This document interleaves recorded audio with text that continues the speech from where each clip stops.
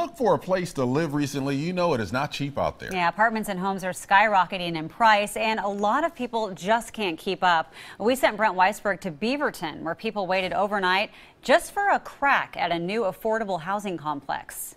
Officials say that there is a critical demand for affordable housing, not only here in Beaverton, but throughout the metro area. And you can see that demand right here in this line. Here I am with my fingers, toes, and eyes crossed. At 75 years old, Lana Sneed tells me it's hard for her to find a place to live. I'm kind of getting priced out of where I am. In 2 years, her current tenant has raised her rent more than $100. And keep in mind, her income isn't able to keep up, she says. When you're on Social Security, it's fixed. That's why she waited in line for 19 hours. Affordable housing is very important, as you can tell by the amount of people who have shown up.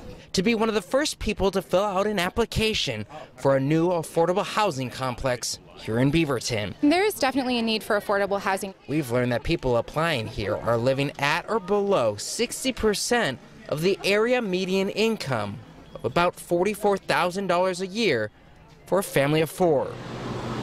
This new building, officials say, is just part of the solution to the current housing crisis that the metro appears to be facing. So if there is more affordable housing, then there would be less of a line, obviously. Reporting in Beaverton, I'm Brent Weisberg, KOIN 6 News.